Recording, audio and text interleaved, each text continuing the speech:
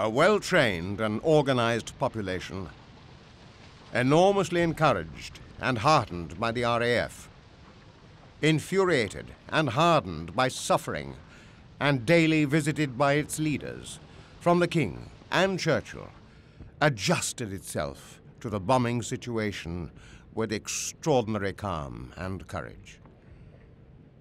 Wardens, firemen, rescue workers, salvage teams, repair gangs, bomb disposal squads, ambulance drivers, doctors, nurses, factory workers, and housewives all were working together, cheating the Luftwaffe of its victory.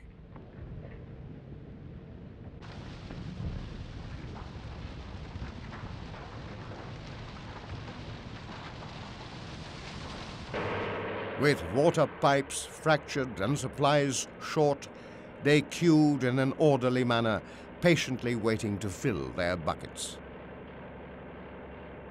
There was a complete air of calm, and for most, life was simply a routine of making do as best they could. Neighbors would work alongside each other, salvaging what few possessions were left after a night's raid.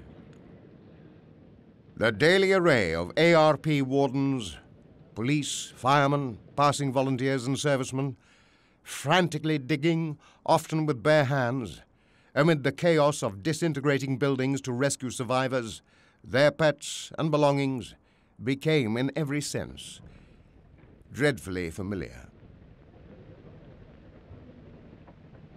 The Luftwaffe flew over 12,000 night sorties during this period of the Blitz, and the terror which the people had to face